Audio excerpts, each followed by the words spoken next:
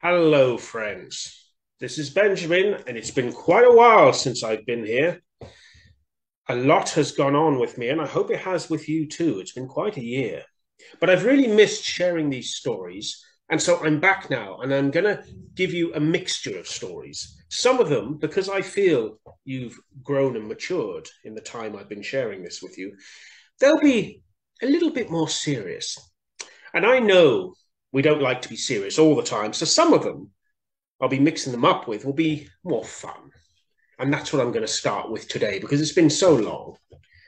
So, the more serious ones I'll tell you about next time, but they're by one of this country's most celebrated writers called Oscar Wilde. Today, however, I'm going to be doing some stories from a writer from even longer ago, thousands of years ago. This is a book called Aesop's Fables for Little Children. And Aesop was a slave. We believe that he lived in ancient Greece, long, long time ago. Now, you may know that being a slave is not a very happy existence.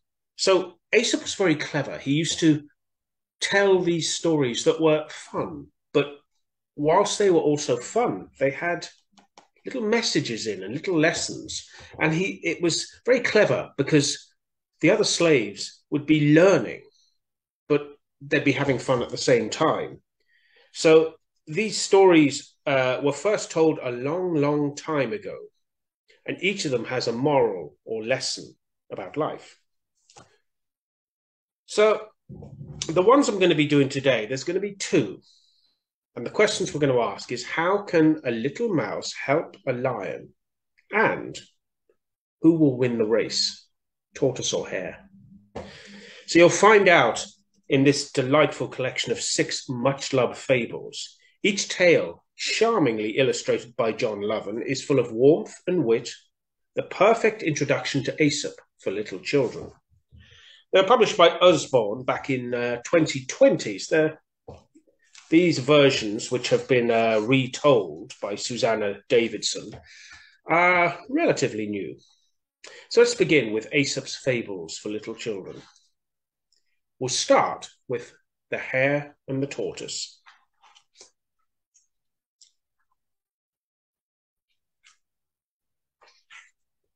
It was spring, beautiful spring, and Hare was off. Run, run, running! She was fast as the wind and light as the breeze. I can run all day and into the night. I can even touch the moon, she laughed. Look at me! I'm faster than everyone, boasted Hare. And as for you, old Mr. Tortoise, well, there's no contest, is there? You just plod, plod, plod. How rude, thought Tortoise. Thought Tortoise in a grump. Someone needs to teach that hare a lesson. Hare, I challenge you to a race. Tortoise, are you crazy? Said Mole. Word got round very fast. On the day of the race, everyone flocked to watch. No one thought Tortoise stood a chance. Go Hare, said Mole. Go Tortoise, said Raccoon. We'll race from here to the oak tree and back, said Hare excitedly. Are you ready? Hooted Owl. Are you steady? On your marks, get, set, go! And they were off. Hare dashed away in a blur of pale fur. Tortoise took one slow step. In a matter of minutes, Hare reached the oak tree. Well, she sighed, this is dull. Where's the competition? Oh, it's tough being so great. I think I'll take a little nap. And she lay down on the warm grass.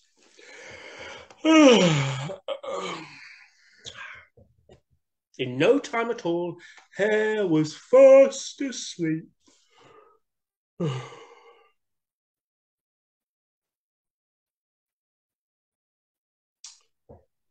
She woke only as the sun began to set, and the birds were settling down to rest.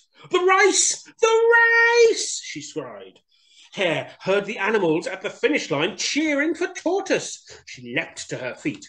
She ran faster than the wind, faster than the river, uphill and down dale, but she was too late. There was Tortoise, inching towards the finish. No! The next moment it was all over. Tortoise was the winner. Well done, Tortoise, said Mole.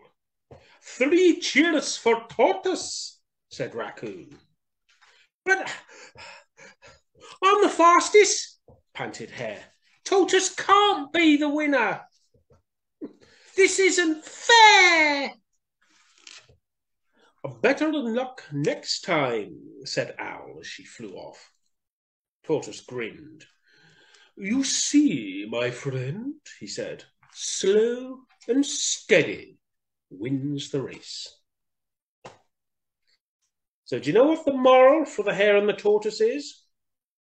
Slow and steady wins the race. Remember that.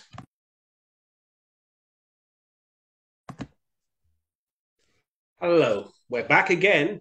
Are you ready for our next story? This one's called The Lion and the Mouse.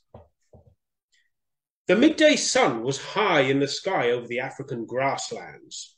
Chief Mouse mopped his brow. Time to go home, he declared. It's far too hot for me. Chief Mouse led everyone back to the burrow, but Little Mouse couldn't keep up. Oh dear, where is everyone gone? She said. Soon she was all alone in the grasslands and feeling rather afraid. Help! I'm lost, she called. Is there anybody there? But no one answered. Then in the distance she spied a hill. I know, thought Little Mouse. If I climb that hill, I'll be able to see where I am. Up I go. And so up she went, higher and higher and higher. She couldn't help thinking that it was a very strange hill.